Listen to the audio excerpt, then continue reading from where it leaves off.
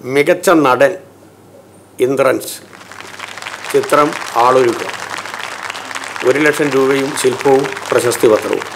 മലയാള cinema ഇത്രയും കാലഘട്ടങ്ങളിൽ വെച്ച് കൊടുത്തിട്ടുള്ള ഒരുപാട് പുരസ്കാരങ്ങളിൽ ഏറ്റവും തിളക്കമേറിയ ഒന്നെന്ന് നമ്മൾ വിശ്വസിക്കുന്ന മലയാളികളുടെ പ്രിയങ്കരനായ ഇന്ദ്രൻ ചേട്ടന് ലഭിച്ച സ്റ്റേറ്റ് അവാർഡ് നമ്മൾ ഇവിടെ ആഘോഷിക്കാൻ പോവുകയാണ്. ഇന്ദ്രൻ ചേട്ടാ പ്ലീസ്.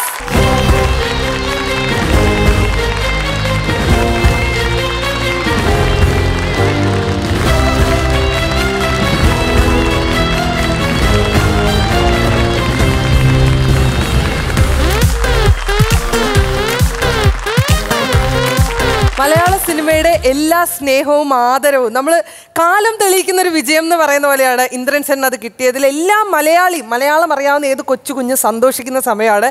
സോ അതിനെപ്പറ്റി ഇന്ദ്രൻ ചേട്ടനോട് 2 വാക്ക് സംസാരിക്കുന്നതിന് മുൻപ് ഈ പ്രേക്ഷകർക്ക് വേണ്ടി സ്റ്റേറ്റ് അവാർഡ് കിട്ടിയ ഒരു സിനിമ ആളൊരുക്കത്തിൻ്റെ ഒരു ടീസർ നമുക്കൊന്ന് കാണാം.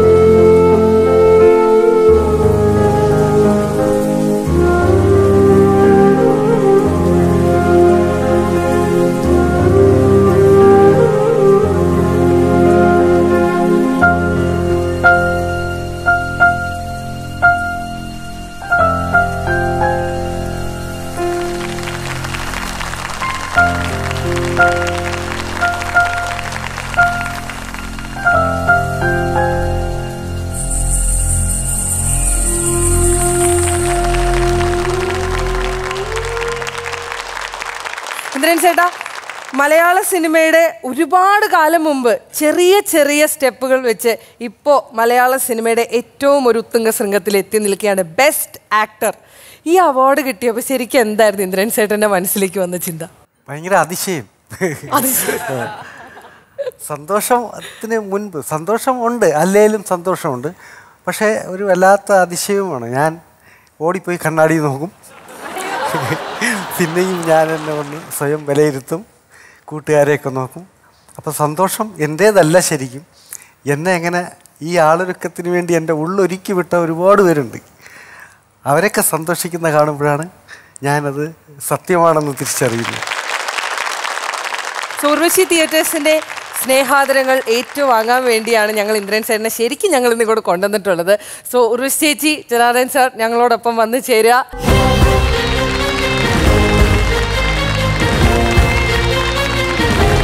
നമ്മൾ ഒരുപാട് കാലമായിട്ട് കാത്തുവെച്ച ഒരു സ്റ്റേറ്റ് അവാർഡ് ഇപ്പോൾ ആ പ്രതിഭയ്ക്ക് ലഭിച്ചിരിക്കുകയാണ് ഇന്ദ്രൻ ചേട്ടന്.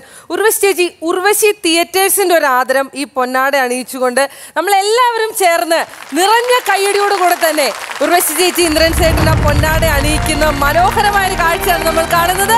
ഉർവശി തിയേറ്റേഴ്സിൻ്റെ എല്ലാ സ്നേഹവും ബഹുമാനവും ഇന്ദ്രൻ ചേട്ടൻ എന്ന മഹാപ്രതിഭയ്ക്ക് നമ്മൾ നൽകിയാണ്.